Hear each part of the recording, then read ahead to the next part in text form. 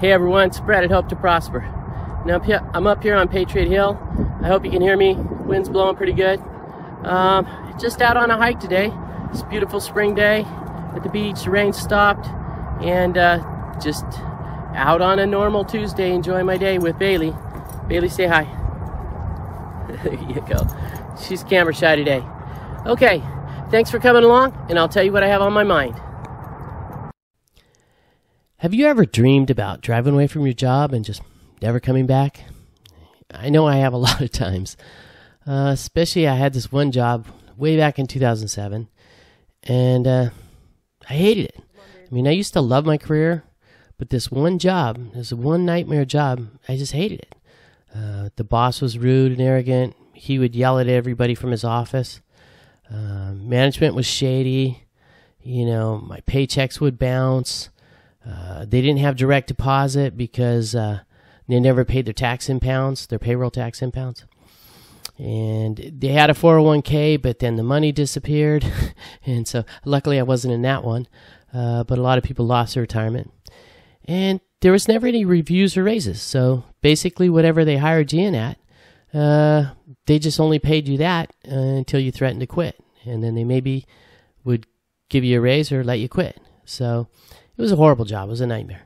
So I just dreamed about leaving the workforce. You know, I just would sit at my desk and think, man, I can't live like this. And I thought I was just going to, you know, leave the workforce forever, but I couldn't do that. You know, I had a family to feed. I was a single income dad and a mortgage to pay and all that. So instead, I just quit and got another job. And that was great because my next job was awesome, probably the best job of my career. And I quickly forgot about escaping the 9-to-5 grind, and I just lived it up and enjoyed my new job.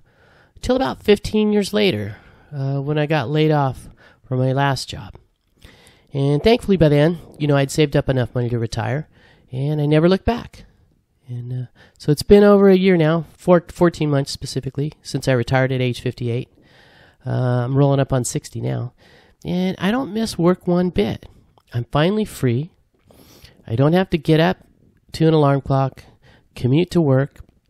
Instead, I get to wake up when I feel like it. I get to travel and go on adventures. I could go for walks at the beach, take my wife to breakfast, instead of getting up and going to work. So I'm kind of living the dream now. I've escaped the 9-to-5 grind, and you know, I'm here to help others who want to do the same thing. So does this resonate with you? I mean, are you looking to leave the workforce? If so, let's dig in. Let's get started. So step one, in my opinion, is to start planning now. And I don't care where you're at in your career. You're going to retire at some point unless you want to work till you die. And so the sooner you start planning, the better off you'll be and the more options you'll have. And I want to talk specifically now to my younger viewers for a minute. I didn't realize this, but I was looking at my analytics, and you know, over a third of my viewers are in their 20s and 30s, and that kind of surprised me because you know I'm an old dude who just retired. But I seem to have a pretty good audience in their 20s and 30s who are looking to do the same thing I did. So first of all, welcome to my channel, and I hope I have some great advice for you that helps you out. I definitely have done this, so I'm speaking from experience instead of just talking out my ears, so to speak. So I want to tell you something. You have a fantastic opportunity ahead of you. Being that you're in your 20s and 30s, you have way more options and opportunity than people who are my age. And so getting started now is going to give you so many options later.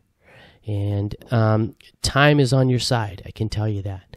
And if you do the right things now, you're going to be able to retire much earlier than your peers. And you're going to get to enjoy more of your life. And that's what I did. I retired at 58. I basically bought back 9 years of my life. And those are 9 good years. Those are my late 50s, early 60s years, you know.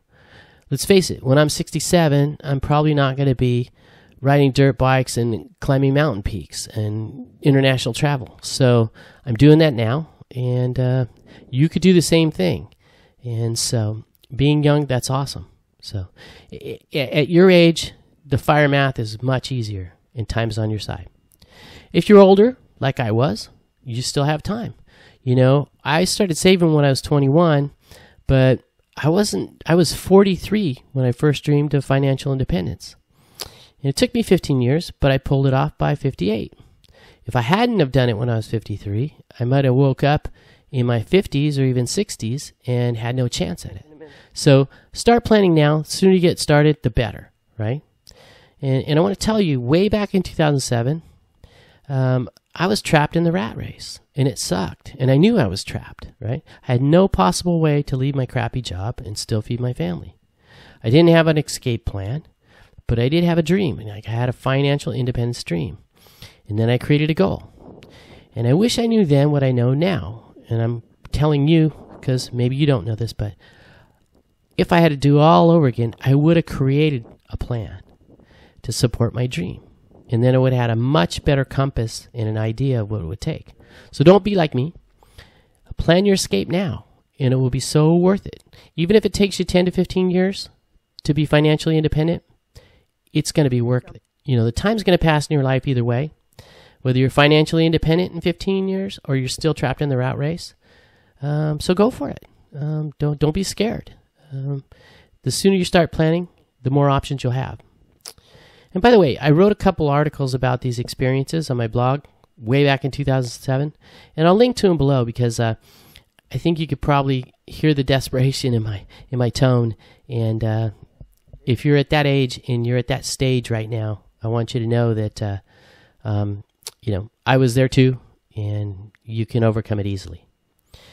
Okay, one other thing, I want to ask you a small favor. If you enjoy my videos and you enjoy my content, please subscribe. It'd help me out a lot. It would help my channel a lot, and it would also ensure that you don't miss any of my future episodes. I always have some kind of an adventure and some useful advice, so please consider subscribing. All right, thanks a bunch. All right, so let's start with step 2, right? Controlling your finances. You know, let's face it. If you don't control your finances, basically you're at the whims. You're at the mercy of everything. And so taking control of your finances, even though some people hate to do this, that's really the key. And you take control of your finances and then you make them work for you. And I'm going to show you how exactly in just a second. And so this is probably the meat of this whole video right now. So step 1 is stop buying stuff, right? Nothing keeps you stuck in the rat race like consumerism and debt, right? You know, I was there, trust me. I had credit card debt. I had a mortgage. It sucked. I was trying to keep an old car alive so I could get to work. So stop buying stuff. Anything that's not useful or not necessary in your life, stop buying the stuff, right? And pay off everything possible, right? Debt's your enemy. Debt is your enemy when you want to become financially independent. It's the exact opposite of becoming financially independent, right? It's being financially dependent on somebody else, a bank specifically. And you pay dearly for that. And the third thing is, and I know everybody hates this, but keep a budget, right? Anybody who's ever followed my blog knows I hate budgeting, right? So the budget I used, I called it the broke on purpose budget, right? Instead of writing down all these things and putting them in categories, what I did was I got my paycheck. I paid myself first. I took the first thing I did was put money in my investments right away. Then I paid my bills. And then whatever was left, I lived on it joyously. You know, if I wanted a latte, I had a latte. If I wanted to go somewhere, I went somewhere. And then if I ran out of money, I hunkered down till the next paycheck. So that was my budget. It worked for me. You might want to watch your money more carefully, especially if you're overspending and going into debt. You might need to keep a tighter budget. Let's talk about the next thing, and this is also very important, right? Saving and investing, right? So if you ever want to become financially independent, you have to save and invest. And I know everybody knows this, right? But I'm going to tell you specifically why, and hopefully this will help you. So, you know, whether you just put a bunch of money in your 401k, if you don't want to become a master investor and you don't want to become sophisticated, you can literally just stuff a bunch of money in your 401k, maybe some index funds, pick some index funds, and just put money away. You know, You don't have to, understand derivatives and all kinds of stuff to become a successful investor. It's actually a lot simpler than you're going to think, right? But I'm going to tell you why you have to learn to invest. So think about this, right? Say you skip your latte, right? And you save $5 a day. Automatic Millionaire tells you this. A lot of different books tell you this. Skip the latte and invest the $5, right? So you're going to invest $5 a day, right? I'm sorry, you're going to save $5 a day. How long do you think it would take you to become a millionaire, right? Bad news. It would take you almost 450 years, right? To become a millionaire, saving $5 a day. So saving by itself is not very effective for becoming a millionaire. But if you invest the same $5 a day at a 10% return, you'd be a millionaire in only 42 years, right? And that seems like a long time, but by the end of your working career, you'd be a millionaire. And I can tell you about it because, that's what I've done. So this is why you need to learn how to both invest and save. You have to do both if you ever want to get ahead financially. Saving alone just won't set you free. So let's talk about these concepts, right? Once again, this is a really important part to pay attention to, right? So first of all, the savings rate. I recommend everybody, unless you have some crazy circumstances, that you save at least 10 to 20% of your net income. Your net income is your income after taxes, right? So when you get your paycheck, if it's $1,000, you need to save at least 100 and preferably 200, right? In The Millionaire Next Door, the book, most of the millionaires saved about 20% of their net income. And that's a very realistic amount, even if you don't make a lot of money, to reach all your goals. So somewhere between 10 being minimum, 20 being preferable, right? And let me tell you something about your income. This is something most people don't realize. Your income is your greatest asset, right? Most people think their biggest asset is their home, or their biggest assets are 401k. And that may be true, but it's most likely not. If you average 100K over a 40-year career, you'll make over $4 million. And most likely, if you barely make six figures, you're not going to have a $4 million home or a $4 million 401k. So keep that in mind. Your income is your greatest asset. And if you don't save any of it, if you go your entire working career and you don't keep anything for yourself, you're going to have squandered your biggest asset. And I'll cover a little more about that in a second, right? The next concept is really important, is you need to invest for an 8 to 10% return. Some people are going to think I'm a little wacky for saying this, but there's some reasons behind it, right? There's two very specific reasons you need to invest for a high return. Especially if you're younger, don't worry about the risk, invest for a high return. So let me tell you about it. The first is taxes and inflation. People think, oh yeah, I got a 10% return. Well, no, you didn't. What happened was you got a 10% return when inflation's probably around 5%, and then you're going to pay taxes on the 10%, right? So you're going to be lucky to get a couple percent out of that. And that's the facts. That's the simple math. And don't believe what the government tells you about 3% inflation, that they're full of it. It's probably closer to 4 or 5% over history, recent history at least. So the second thing is what I call doubling, right? And this is a really important concept to understand when you invest, right? Every so many years, your money doubles depending on your interest rate. It's called the rule of 72s, right? So if you get a 10% rate of return, your money will double in 7.2 years, right? If you get a 5% return on your investment, your money will double every 14.4 years. And you may not think that's a big deal, but it is. So let's take a working career like 40 some odd years, right? If you get a 10% rate of return, your money will double 6 times, right? And that's okay, you have 6 times as much? No, you have 64 times as much. That original dollar you invested will be 64 times as much, right? So it becomes 2, then 4, then 8, then 16, then 32, then 64 times what you invested. If you get a 5% rate of return, right, your money won't double 3 times in that same career, and then you'll have 8 times as much. So you would get 8 times as much at 5% or 64 times as much at 10%. So those are the 2 reasons you need to invest for a high return. whether it's stock market, real estate, whatever, you need to shoot for an 8 to 10% return. Let's talk about one more thing, and this is really important so people don't think about this, right?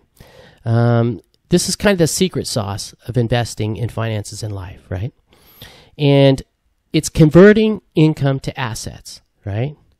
It doesn't sound like a big deal, but we're going to go over why you need to invest, right? So I call it the flywheel effect, right? You take some part of your income and you convert it to assets. And by assets, I don't mean things like cars and purses and shoes and clothes, right? I'm talking about income-producing assets like real estate, stocks, collectibles, things of that sort that are going to return money, right? So all your finances are like a big flywheel, right? And you need to keep pushing that flywheel for it to go spin faster and faster, right? So every bit of money you put into your investments is spinning the flywheel. And then every bit of money your investments or your assets return or earn, that spins the flywheel. So you need to get this flywheel going faster and faster, because when you become like me and you retire, all of a sudden you need to live off the flywheel and you're no longer spinning it. In fact, this flywheel has to spin itself in retirement. And that's what happened for me this year. I lived off my investments all year, and by the end of the year, let's just take last year as an example, the market had gone up and I had more money than when I started. And I lived on it all year with taking money out and not even putting money in. So to be successful, you need to have your flywheel spin itself. And that takes quite a bit of assets, but that's what you need to do. You need to convert your income to assets, at least 10 to 20%. So let's talk about the next item, having a vision. This is underrated, but I'm just going to say it anyways, because almost everything I've accomplished in my life, I had a vision for it. And I made another video about this, so I won't get into a ton of detail on goals and visions. I have 2 good videos on that. But these 2 steps have been critical. Everything I've accomplished, first I created a goal. First I had a dream. Then I created a goal. Like I had a dream of being financially independent. Then I set a goal. And then even though I didn't have a plan, I actually retired without a plan, which is stupid. Don't do that. I visualized it. Way back in 2007, I visualized what it would be like to wake up in the morning and have enough money to live my life without having a job. And even though I was so far away from it, it was like a pipe dream. Once I saw that vision, that stuck with me and I was able to achieve it. So any lofty goal, you're going to need a vision and you're going to need a goal. So don't skip this critical step or your dreams of financial independence could slip away from you. Dream big, right? Dream big. And even if you come up short on your goal, you're going to be way ahead. Every goal I've had, or most of the goals I've had, took longer than expected, and there was setbacks. But then I got there. So dream big, swing for the fence. There's a book called The Greatest Salesman, right?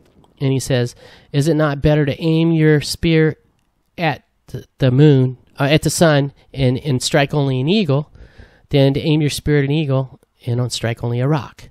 So basically, dream big, and even if you fall short, you'll do better. Here's one last thing I want to cover, and this is huge to me, so I'm just going to put it out there for you. And that is, consider severance. Is there any way you could get a severance package? If you follow my channel, you know I got laid off my last 2 jobs. And I basically closed down one division, and then I closed down my other whole company. So the great news, and by the way, getting laid off sucks. It was very stressful. But the great news is I got some big bonuses and severance packages for doing it, and it helped me out a ton. I worked at this startup for 13 years, so I got 26 weeks of severance pay. That's 6 months. And I took that money and I paid off the loan on my house. I paid off the second. I already had paid off the first. So even though I was unemployed, my mortgage was gone. I didn't really have to worry about losing my house or anything else. So if there's any possible way for you to wrangle a severance package from your company instead of quitting, go for it. It's a great way to go out. That's if you can get that on the way out, trust me, that's the way to go. All right, let's wrap it up. So in conclusion, I just want to tell you, and this is from the bottom of my heart right here, because I've done it, right? Escaping the rat race is possible for most people. I mean, for most people, even working class people like me. I did it on a single income. And you could do it too. And I didn't make a ton of money. You know, I made six figures the last, I don't know, quarter of my career. But for most of that time, man, I made in the 20s, 30s, 50s. So it just takes some planning, some vision, a dream, and most important, some discipline, right? And so the real question is, how long would it take you? And what would you have to do to get there? And if you create a simple plan, it will answer those two questions for you and start you on this path. And I want to tell you, all the sacrifice, I promise you this, all the sacrifices that you would make to get there, they'll be worth it. I'm on the far side of it, and I can tell you, it's all been worth it. So that's all I have for you today. If you have any questions, if you want any kind of more detail on any of these concepts, let me know. But I hope that helps you out on your journey to escape the rat race and live a life of financial independence. Okay, everyone. Thanks for coming along on the hike. It was a nice hike. I was worried about my knee. I injured my knee hiking a couple months ago, but everything worked out really good. Couple hours in. Anyways, thanks for coming along. I hope you enjoyed the subject. I wish you all health, happiness, and prosperity in your lives. And we will see you next week on our next big adventure.